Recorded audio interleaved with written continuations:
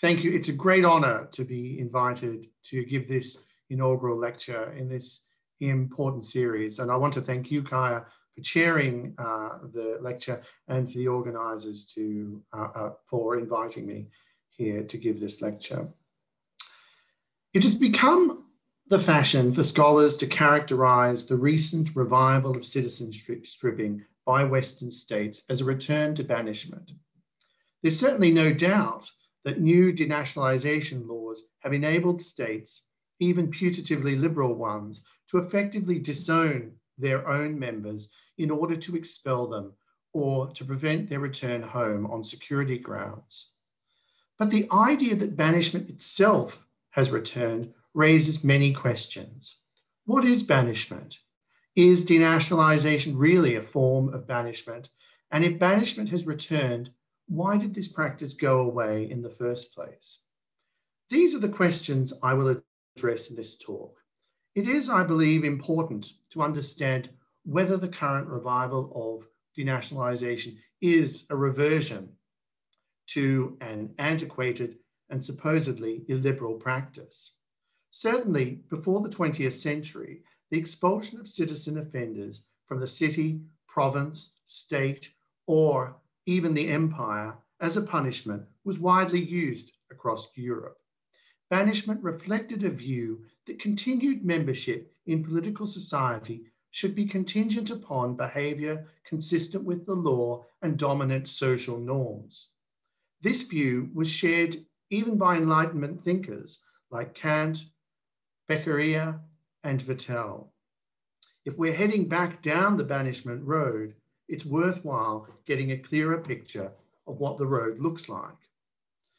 I have only a short amount of time here, but I want here to sketch a picture of banishment's history in Europe.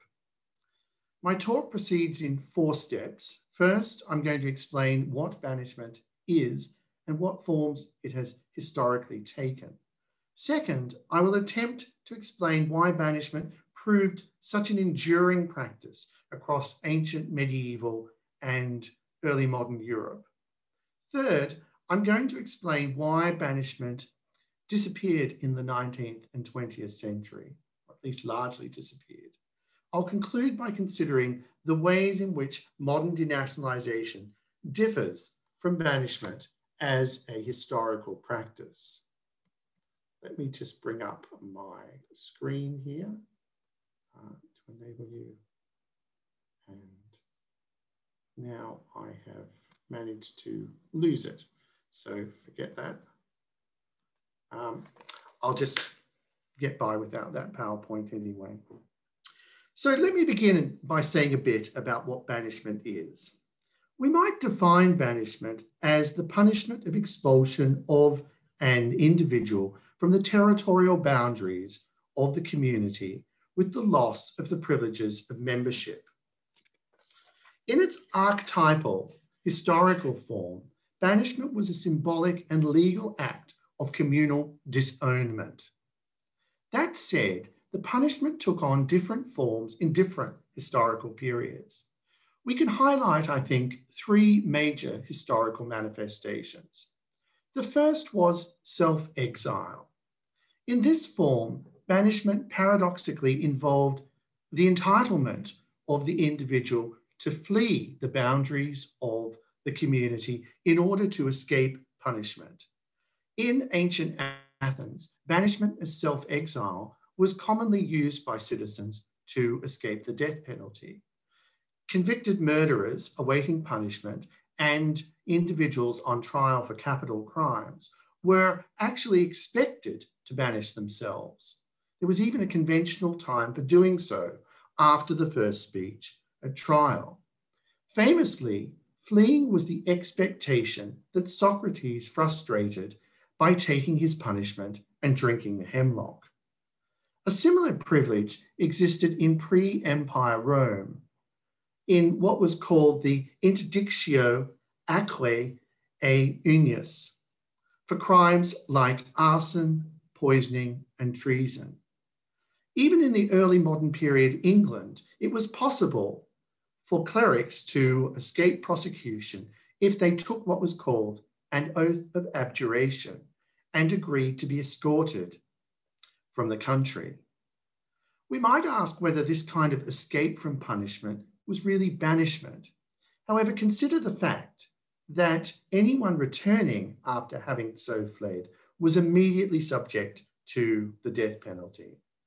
This was thus no voluntary exile. A second, far more historically common type of banishment, indeed probably what we think of when we think generally of banishment, is one I'll refer to by its Roman name, the relegatio. This involved straightforward expulsion from the political community as a mandated punishment. Banishment in this form could be temporary, a period of years, or permanent for life, and might involve a loss of property and the temporary or permanent withdrawal of citizenship rights. Banishment was part of codified law in ancient Athens under the Council of the 500 for a range of crimes, and also present in early Empire Rome, where it replaced self-exile. Under the relegatio, the individual was expelled, but they could choose where they would go. Apparently, when Agrippinus was banished in 66 AD, he asked, "To exile or death?" "To exile," was the reply. "What about my property?" He then asked. When he learned that it had not been confiscated, he said, "Well then, let us go to Asia and take our lunch there." Relegatio in different forms was also one of the most common punishments during the medieval and the early modern period. It was laid down in the Constitutio Criminalis Carolina, which was drawn up to provide a common standard for punishments across the Holy Roman Empire in 1532. Banishment was usually accompanied by flogging, pillorying, cutting off of fingers, and cutting out of tongue. In the medieval period, the punishment was used for a range of crimes, including theft, vagabondage, and murder. It was no mean punishment. Banishment's popularity reflected a worldview in which public shaming and dramatic exclusion from the community were considered more punitive than direct physical pain. A final type of banishment is what the Romans called deportatio. This punishment first emerged in 2 BC in Rome when it replaced the relegatio. Deportatio was expulsion from Rome that involved being sent to a particular place, typically an island like Sardinia, or to the outposts of empire. Deportatio involved a permanent loss of citizenship and property rights, and was used as a sentence for a range of serious offences like murder, sexual crimes, and kidnapping. Its seriousness was registered by the fact that it always had to be confirmed by the emperor. Deportatio's closest analogue in the medieval and the early modern period is perhaps convict transportation.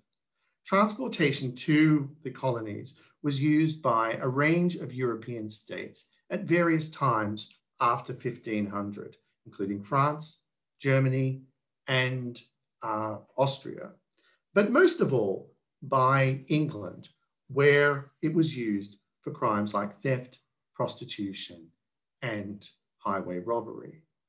Russia's use of exile to Siberia also had similarities to the practice, particularly once it became widely used in the 19th century. Penal transportation uprooted the offender from his home, community, friends, and social world. Like the Roman deportatio, the transported individual was sent to a particular place as part of the penalty. But it was not an exact replica of deportatio.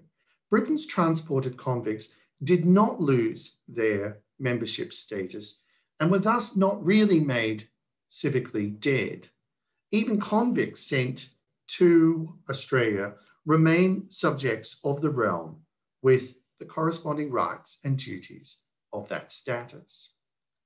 So we can see then that banishment actually consisted of a range of different practices. But how can we explain the appeal and the historical endurance of these practices over time?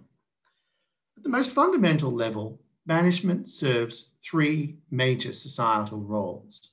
First, it removes the offender from public view and thus decreases the likelihood of a spiral of revenge and retaliation that would upset the civil peace from those who have been harmed by unlawful acts.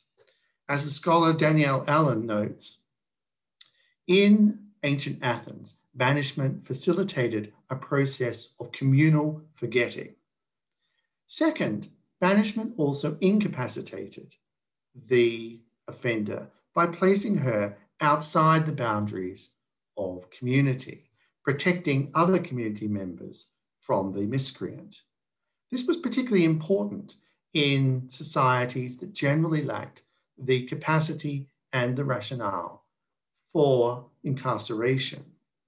Finally, banishment promised to purify the community. By purging society of failed members, banishment demonstrated the worth of membership and affirmed the symbolic boundaries of community. But the punishment also had other, less obvious advantages. First, it offered authorities flexibility. Authorities could weight the punishment to suit the nature of the crime. On the one hand, permanent expulsion could be used to deal with grievous crimes. In German medieval cities, the same bell that tolled during execution ceremonies tolled while a banished individual was escorted from the city. In 18th century France, an individual facing banishment was treated to the same public display of shame as those condemned to execution. This would begin with a public reading of the sentence outside the prison door.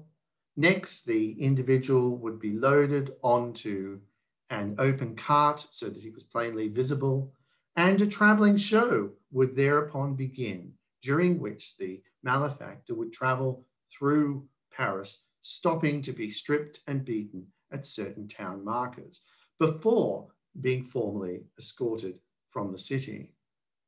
On the other hand, a period of temporary banishment left open the possibility of an individual's return and reintegration. In 18th century France, it was even possible for families to petition the king for the return of banished individuals. Second, as a non-corporeal punishment, banishment could be sensitive to the social status of those being punished. In Rome, deportatio was effectively a capital punishment reserved for patricians because it did not damage the body in the way that other punishments like death, forced labor, or imprisonment did. More generally, especially in the ancient world, banishment was a punishment reserved for citizens and not slaves, not foreigners, and not generally women. What banishment took away in terms of rights, entitlements, and community was the preserve only of members. Third, banishment enabled a kind of moderation in punishment.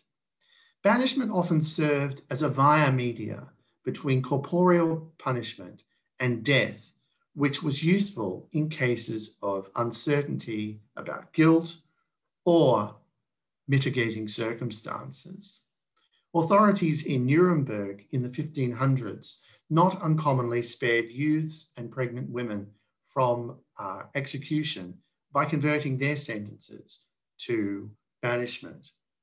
More generally, banishment was used in cases where circumstances mitigated the severity of the crime, such as unintentional homicide, or where the surprisingly high standards required for conviction could not be met, but an individual was in bad repute. This kind of moderation was typically unavailable to foreigners who committed crimes.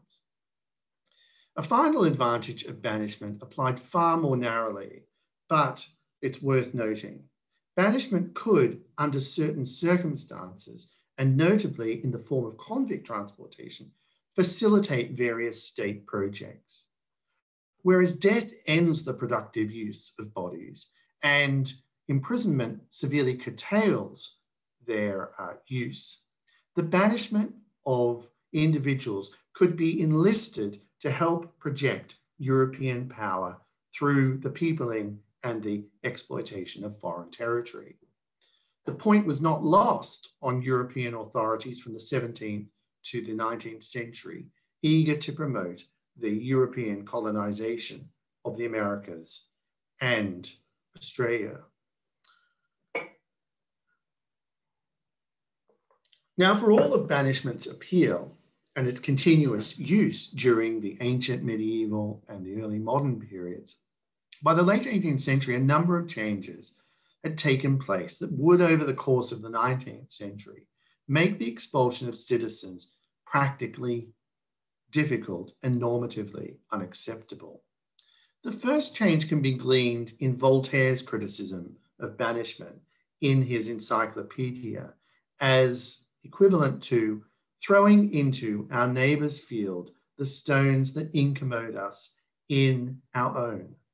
This statement captured banishment's essential irrationality, the fact that the practice simply recycled undesirables between neighbours. By the late 18th century, the administration of governance in European societies became more centralised as the modern bureaucratic state began to develop. This new context provided states with both the motivation, the instantiation of the national good over and above that of specific communities, and the power to regulate and to harmonise the criminal justice practices of local regimes. Consequently, by the late 18th century, banishment between cities, what we might call relegatio, began to disappear, replaced either by imprisonment or convict transportation overseas to colonial possessions.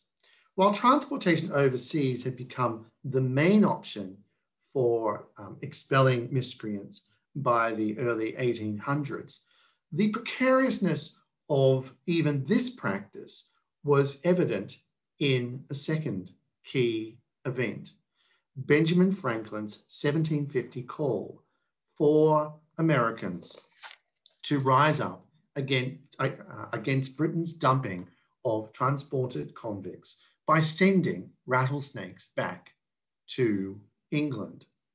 Franklin's rebuke was an early signal that the rise of nationalism and ideas of popular sovereignty were hardening societies into more clearly defined membership units, reinforcing distinctions between outsiders and insiders and territorial borders. From the late 18th century, European states increasingly came to use technology and surveillance, culminating in the development of the passport, as Torpey shows, to embrace their own subjects and to exclude unwanted others. At the same time, popular sovereignty led citizens to make increasing demands on their governments for preferential treatment in areas like employment and welfare. The effect of nationalism and popular sovereignty meant that it was harder for European states to treat colonies simply as dumping grounds for their own offenders. Transportation to America would end with independence in 1776. By the 1840s, anti-transportation campaigns had emerged in New South Wales, attracting settlers with the claim that it was incompatible with our existence as a free colony. And German attempts to set up penal colonies in the 1890s in possessions in Africa and New Guinea were also scuppered by the objections of free settlers. Nationalism's reorientation of the relationship between the state and its citizens also affected banishing states. The claim that each state was the state of a particular and unique people made it difficult for states to engage in the kind of absolution of responsibility that was central to the idea of banishment. This attitude was captured in 1826 by the authorities in the Franconian Principality of Saxe-Coburg-Gotha, who rejected transportation because a government cannot allow the subjects whom God has entrusted to it alone to be torn away from the fatherland. As the citizen became more politically and bureaucratically important in the 19th century, the category of the alien or foreigner also assumed greater significance. Thus, while nationalism and popular sovereignty led states and citizens into a tighter embrace, they also multiplied the reasons why states might want to spurn foreigners, particularly those adjudged dangerous or burdensome. And this desire to discard the foreigner served further to diminish banishment. For the state's right to expel aliens practically required a correlative duty on the part of other states to accept their own nationals back. These duties and obligations began to congeal into international practice during the 19th century. A final important development was displayed in the work of the English social reformer Jeremy Bentham. In 1830, Bentham launched a scathing critique of the English practice of transporting convicts to Australia. Transportation, he argued, made justice a lottery rather than a matter of constancy and precision, because the suffering that it imposed on people depended on luck, whether, for example, one would survive the voyage. Bentham's criticisms captured two important ideas that were beginning to influence punishment across Europe and North America in the 19th century. First, that punishment should be consistent, measured, and equitable, the same for each and every individual. This idea befitted an age of democratic sentiments and nominally equal citizenship. But it was also consistent with the new centralized bureaucratic state committed to formal equal treatment. Bentham was also concerned about transportation's failure to improve the convict. This reflected a growing view that punishment's purpose was to reform. Banishment was part of a worldview that saw the malefactor as a putrid limb on the body of society, one that needed to be amputated to prevent the disease from spreading. In the view of these new liberal reformers, however, the malefactor could be healed and once again made to work in harmony with the rest of society. The prison or the penitentiary was widely believed to be more congruent with this reformative ideal. It was, in Bentham's word, a mill for grinding rogues honest and idle men industrious. From the early 1800s, from the early 1800s, the penitentiary made great strides in terms of replacing alternative punishments, including banishment. In Germany, construction of prisons along the lines of the English jail Pentonville in the 19th century rapidly diminished calls for the expulsion of criminals. Ontario in Canada ended its rarely noted practice of banishing citizens to the US when the Kingston Penitentiary was built in 1835. Despite these changes, banishment did not die a quick death. Britain ended the transportation of convicts to Australia only in 1864. In the early 1900s, some Russian peasant villages still had the power to banish antisocial individuals through a vote of 2/3 of the village assembly. And France sent convicts to Devil's Island until the mid-20th century. So, what can we learn from the history of banishment? The account that I've given here suggests that the punishment of disowning citizens through expulsion proceeded not because banishment came to be considered cruel or even antiquated, but because it was increasingly at odds with the sovereign rights of other states and with changes in the way that citizenship was conceptualized. These changes were reinforced during the 20th century with the spread of the international system as the result of the end of colonialism and with the emergence, somewhat after the fact, of international human rights norms, which limited the ability of states to make people stateless and prohibited arbitrary exile.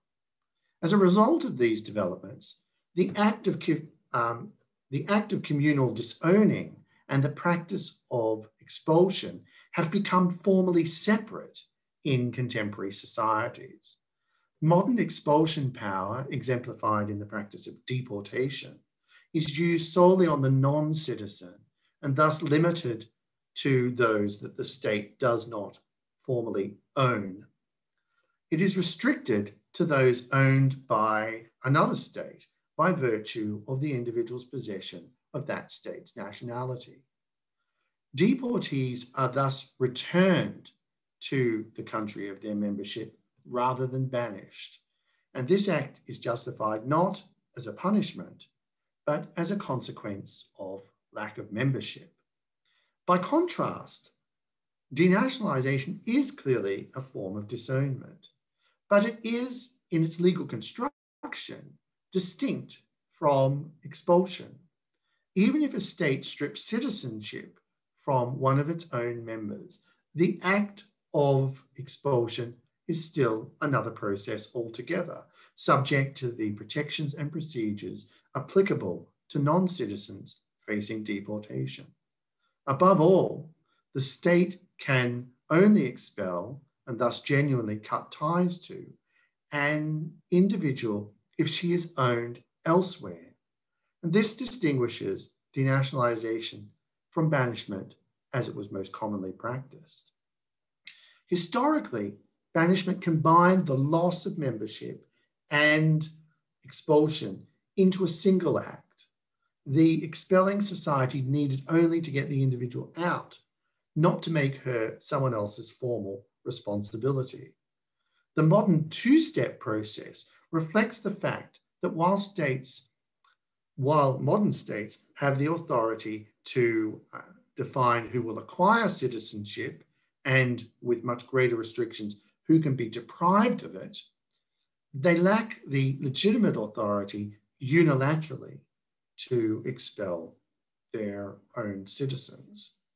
Now, this distinction may look otiose from the point of view of the denationalized person who's vulnerable to deportation or perhaps excluded from the state, but it creates substantial practical and legal constraints on the lawful ability of states to get rid of their own citizens, restricting the exercise of any such power to citizens who effectively have a second nationality.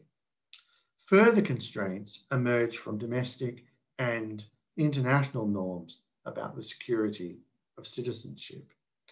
Banishment, then, we might say, to the extent that it lives on today in the form of denationalisation, does so in a form that is well and truly constrained by the modern state system. Thank you.